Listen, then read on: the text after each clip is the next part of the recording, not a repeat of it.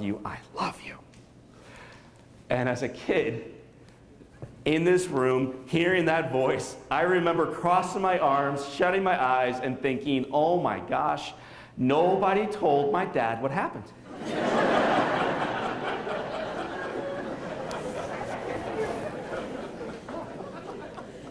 Parents and grandparents and leaders sitting in the first 4 tables, do you think my dad knew what happened? Yes or no? Oh, yes. And he's furious. He's like, gasoline, and what an idiot. He's furious all the way up until the moment when he pulls back this curtain and he's reminded again what matters. Perspective can be so grace-filled.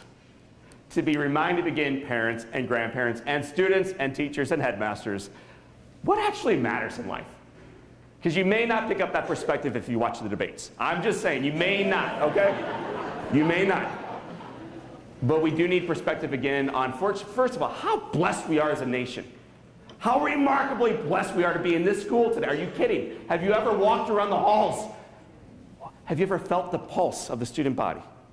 We're blessed. Let's know that first. And let's also realize we can't do it by ourselves. We need our community. We need our teams. We need our teachers. We need our family. We need our friends. We need donors. We need volunteers. And I was lucky as a little boy not just to have my parents, but to have a huge community supporting me.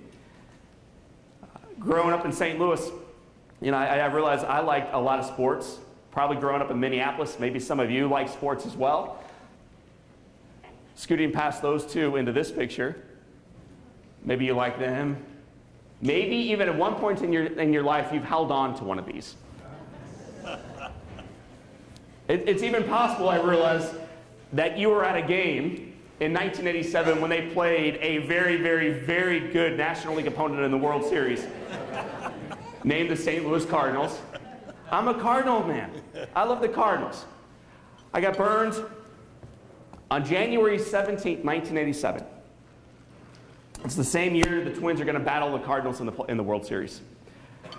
The doctors came in, they tied me down to the bed. It's to control contractures. My lungs were burned and damaged. I can't breathe, so they put a hole in my neck. Students, what's that hole called? You got a trach. So I have a trach now. I can't breathe on my own. I cannot eat or drink, and I cannot talk. It's like being in class. Or church, for some of us. But I can feel, I can pray, I can think, I can meditate, I can dream, and I can listen. And whether you grew up as a Twins fan or a Cardinals fan or maybe somewhere in between, back in the 80s, we had a voice in St. Louis that some of you may still recognize named Jack Buck. Jack has a son now named Joe that the younger folks among us may recognize. Joe Buck does the World Series and the Super Bowl, but Jack was my hero.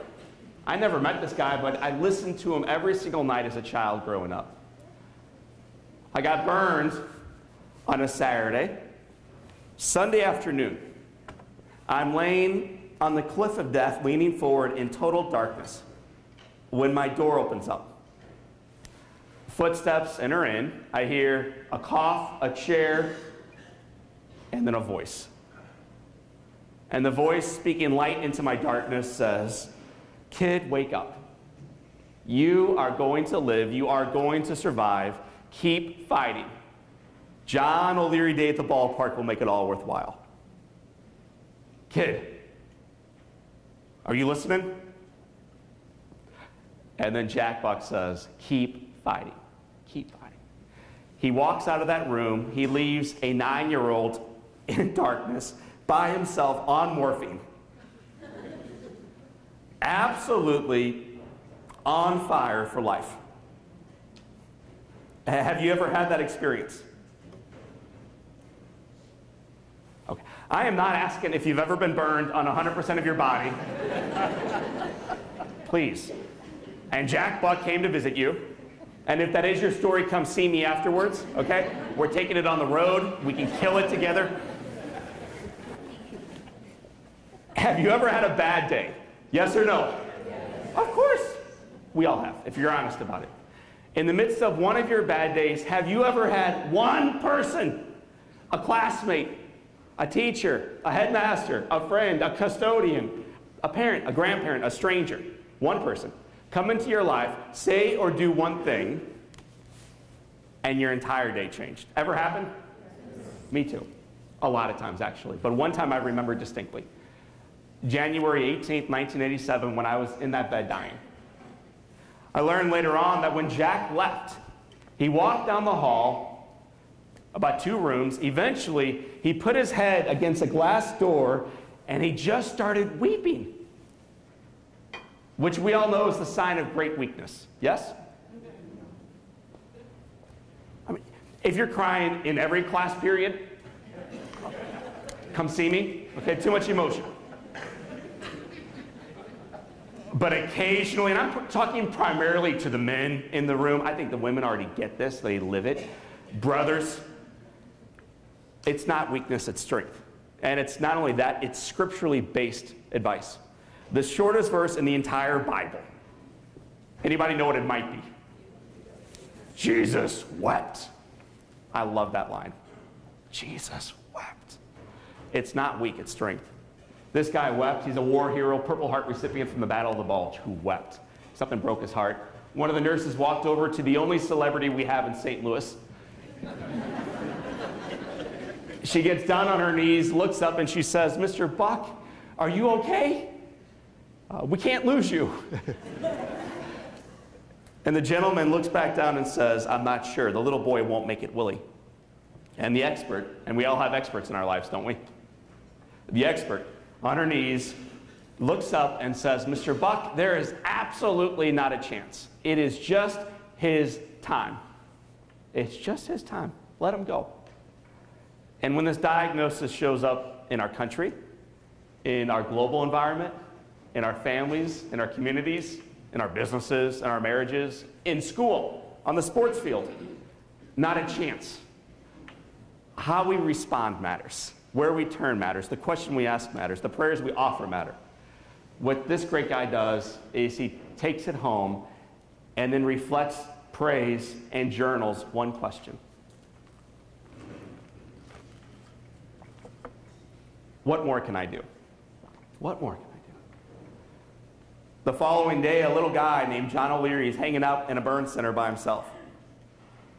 The doors open up. I hear footsteps, a chair, a cough, a voice. And the voice says, "Kid, wake up.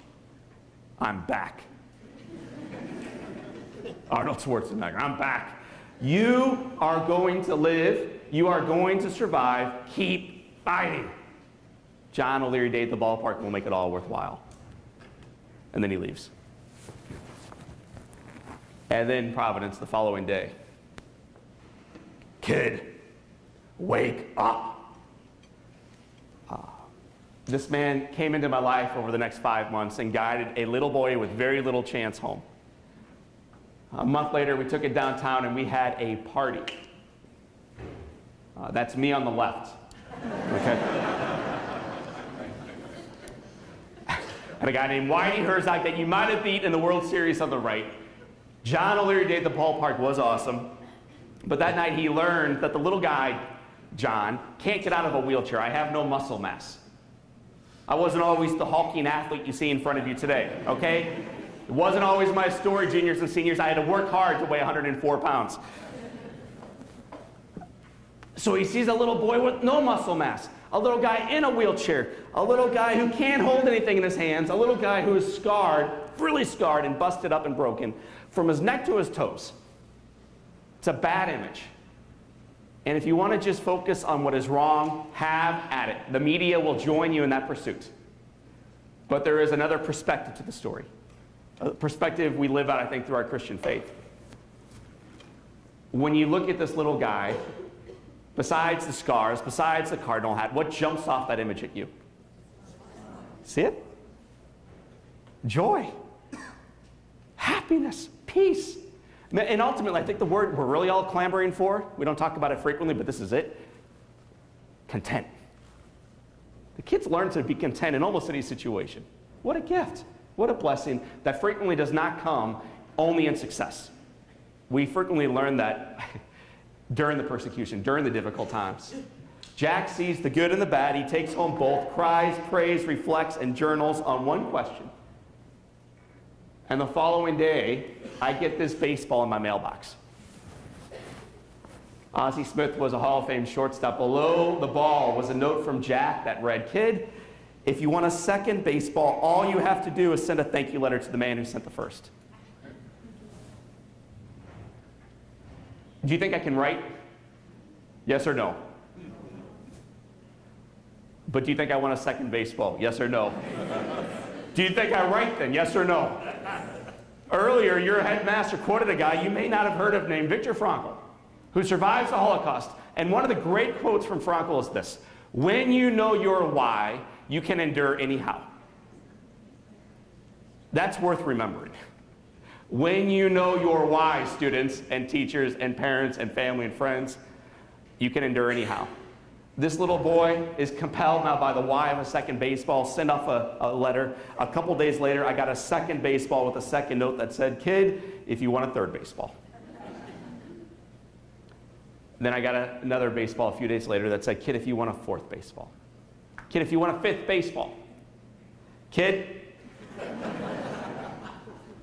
if you'd like that 60th baseball." 60. Teaching a little nobody named John how to write again. One person profoundly impacting one other person's life. Brought me back to grade school, middle school, high school, Catholic education all the way through. It's also what I send my kids to today. I believe in it. I think it's worth the investment. 4 years at high school, eventually 9 years at St. Louis University.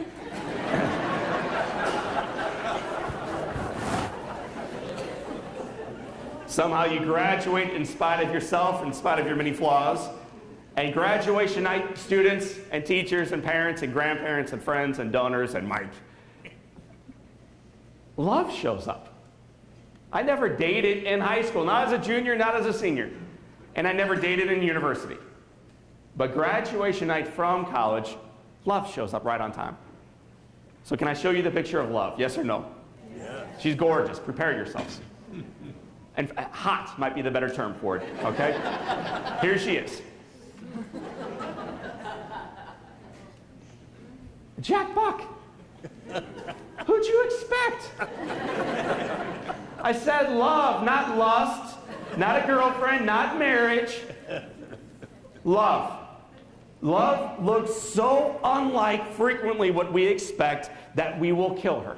And if you don't believe me, turn around and look up at the cross. It's the perfect example of love. Hung on a cross. Love seldom looks like what we expect, but it's more profoundly beautiful than we can imagine. That night, love shows up in my life in the form of a 77-year-old man named Jack Buck with Parkinson's disease and stage 4 cancer. Love. One more time. With a package and a note, the first word on the note was "Kid, this means a lot to me. I hope it means a lot to you too. Enjoy, it's yours." I open up the package, look inside. And before I show you what he gave, he showed up that night first by asking this question. Students and family, what more can I do? "Kid, this means a lot to me. I hope it means a lot to you too. Enjoy, it's yours. This is the baseball that I received when I went into the Hall of Fame. It's made of crystal. It's priceless. There's only one like it in the entire world. Don't drop it." And then he writes, "And it's yours." That love, I think, allowed a little boy to finally believe in himself, which led to this picture of love. Also known as the greatest sales job in my entire life.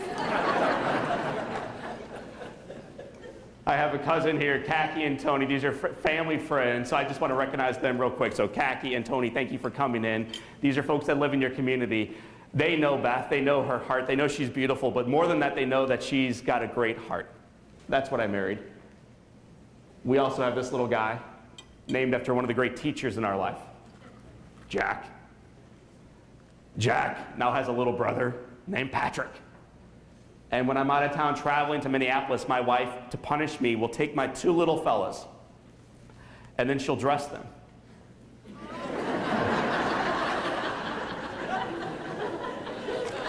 Like that. Which is why I must catch my flight this afternoon to rip those outfits off. I love them. There's nothing they can do about it. I remind them to be kind to their little brother Henry. I encourage the 3 boys to be nice to their little sister. And her name, I think appropriately today, Grace. Grace. Grace. You find if you travel too frequently, though, that 2 parents that have dark hair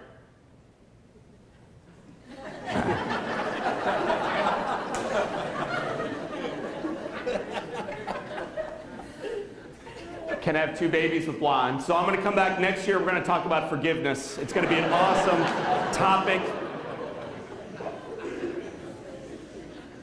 When you look at that picture, you're not seeing hair color or political parties. You're not seeing all the issues that seem to divide us locally and globally. You're seeing a guy who's been well-loved, who has embraced that in his own life, and who's finally received it from others now, like in a powerful way and able to give it back. And hopefully you see a reflection of what is true in your own life, that you have received well, that you've been well-loved, and that it is our call, my fellow friends, to now provide it to a community start for it. And maybe the best way we can do it is to ask a simple question. What more can I do? What more can I do? I'd like you to spend the next 90 seconds reflecting on this question. And while you do, a guy that has no fingers is going to sit behind this screen. I'm going to lift it up here in a moment, and you'll find that there's a piano back there. My dad has Parkinson's disease. He's had it for 28 years, and I'd like to play my dad's favorite song today. But while I play, don't think about my dad, don't think about me, don't think about Jack Buck, don't think about homework in period 4, don't think about the business meeting you got to get to at 10 o'clock. Think about what more you can do to be a living example of Christ in a community start for it. What more can you do?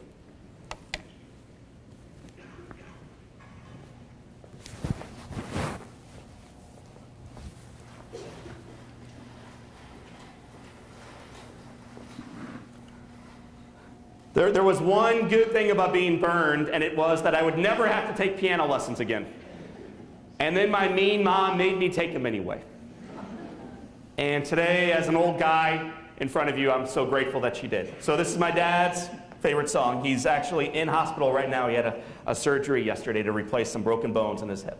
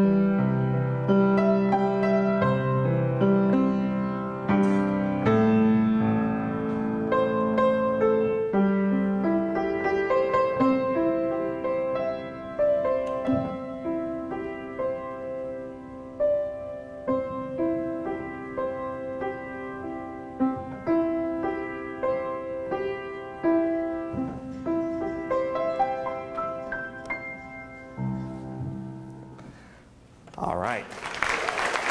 So that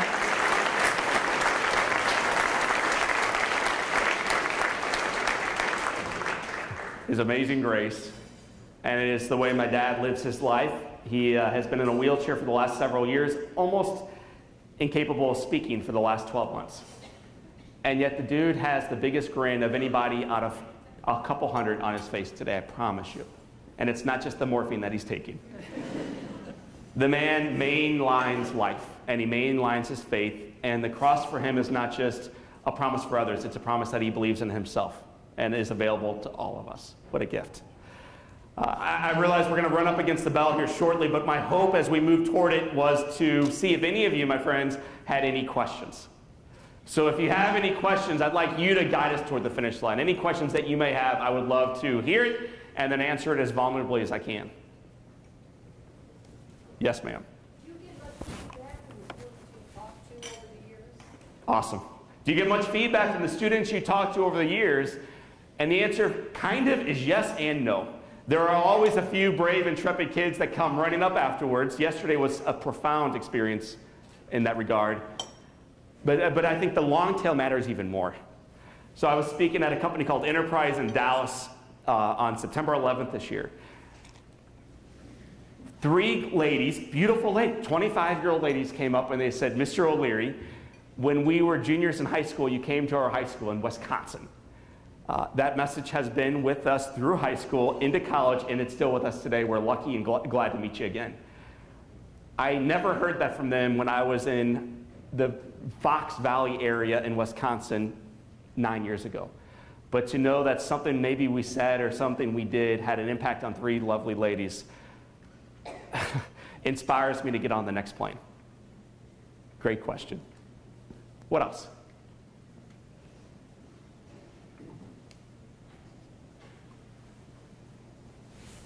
Yes, ma'am. How long did it take you when you were a little child to find your faith again? How long did it take you as a little child to find your faith again? So you heard the abridged story today, of course, 30 minutes or so. When my mom came into the emergency room, she walked over, she told me she loved me, and then I asked her, Mom, am I going to die? And her response to me was, baby, do you want to? Which for the mothers in the room and the fathers in the room and the leaders in the room, you realize that is a bold question to set at your child's feet, the decision between life and death. And I said, Mom, I don't want to die, I want to live. And her response back to me was, good. Then look at me, baby. You take the hand of God, you walk the journey with Him, and you fight like you have never, ever fought before. And on January 17th, 1987, 9-year-old burnt-up kid decided to take the hand of God and walk with Jesus through the landmine that would be the next 5 months in the hospital and the next several decades of recovery, physically and emotionally. But I never had to refine my faith. I think faith is one of those things like a stock market. There are highs and lows. There have been periods in high school where I was not lit up in my faith, and yet to be surrounded by those who were kept me close to it. And then I went to a Jesuit college, which kept me close to my faith, even if I wasn't fully participating. I would go to church, but I wasn't all in. I think when I was 27 years old and I became a hospital chaplain working a couple days a week with kids is when I finally realized that indeed God works through all things, even childhood cancer, even huge losses, all things for a purpose we can't fathom while we are here on earth. So today, I am all in my faith. I try to evangelize in everything we say and everything we do, but frequently it's not in what I say, it's really more in how we live. I think that's true for all of us. How about one more question and then we will wrap up? Anything else? I'm going to put down a screen while you are thinking about asking the question one final time. Put it down one more time if you don't mind. Thanks, Dominic. Zig Ziglar, an old writer and speaker, used to say that motivation and inspiration last as long as your most recent shower. And if you've been in front of these lights with a heavy sport jacket on dancing in front of a couple hundred, that is not very long today, my friends. So what I'd like you to do right now is to grab your cell phone and to text me your email address. And then tomorrow morning, when you wake up groggy-eyed and the Hillary campaign and the Trump campaign is bringing you down to your knees, I'll be coming back into your life for the next 7 days to remind you what we talked about today and how to live it today and tomorrow and beyond. So my number, and I encourage the students to do this as well if you have your phones, or write it down and maybe do it later on. My number is 314-380-5690, then your cell phone. Then your email address.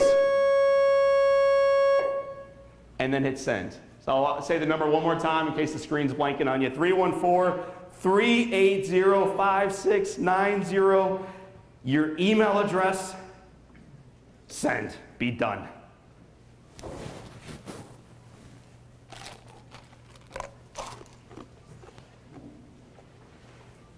All right. If you're still texting, yes. Can I ask the last question? Yes, you may get the last question's right here, people. So thanks for coming today. My name is Tim Keppel, and I was curious about the effect that your journey had on your siblings. Awesome. In their faith life and how they've extended that in their What a great way to end it. I wonder about how that tragedy impacted not only you, John, but also your siblings. What I can say about my siblings, I'll start with Jim. Jim is still a jerk. But he's not at all. The tragedy refined him, as all tragedy does for us. The tragedy made him such a compassionate guy, actually, and such a vibrant guy. There are 6 O'Learys in the O'Leary family, and my parents are not perfect parents, but I think it's more than sheer chance that all 6 O'Leary kids are going to Mass actively every Sunday and are living sacramentally and believe in the Word and believe that we know ultimately where we go. I think tragedy has a way in families, individually, as a community, as a country, to either divide or to unite. And we were united, not just by a fire, but more importantly, in our faith. When I got out of the hospital, besides John O'Leary Day at the ballpark, the first thing we did as a family and as a community is we went to Mass together. And all those men and women and all the boys and girls who wrote letters and prayed for a little guy that had no chance came, and we celebrated. We partied. Catholics love to party. We partied. It started in church and moved to the bar afterwards, but we partied. We partied. And I think it's important in life to be serious, to be faithful, but also to be fun. To be the kind of spirit that attracts rather than repulses. And to allow our hearts to do that rather than our words. You know, I think Jesus does a lot of miracles, he does a lot of fine teaching, but where he meets almost everybody that he converts is not in temple. It's not at Mass. Where he meets almost everyone is at the well. It's by the pool. It's in homeroom. It's on the weekends. It's at recess. It's in the ordinary living of each day that I think we can do our finest work. So that's my challenge. It's also our invitation today as family to become the body of Christ and a community starved for it. I want to, again, thank you for coming today. Juniors and seniors, beginning with you. As a teacher, you have an opportunity frequently to see heads that are falling asleep when you are presenting. And yet today, that was the farthest thing from the case. Your attention moved me. To your family and friends, parents and grandparents, donors sitting maybe a little bit closer, you have given these children, these young men and women, the leaders of tomorrow, an incredible gift by sending them here. As a man from St. Louis who has walked a lot of schools and a lot of Catholic schools, I've never seen a place like this, ever. This is sacred space. So you ought to congratulate yourself to be part of a community this beautiful. I want to thank you all again for coming for Pancakes. Hopefully O'Leary did not wash down this year, but in a negative fashion. Have an awesome morning. God bless you guys. Thank you again. Thank you. Thank you, guys. Hey, man. Appreciate you.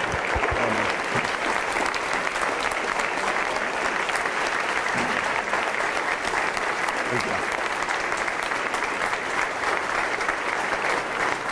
Thank you, my friend. Thank you, John O'Leary. Thank you all. God bless you. Next Pancakes at Providence Academy is on the 18th of November. Mark the calendars. We'll see you then. God bless you. Yes. You're still down there in St. Louis? Yes. Did you go to Priory? Is that No, I went to just Smith Jesuit. Priory's a great school, though. Are you a Priory grad?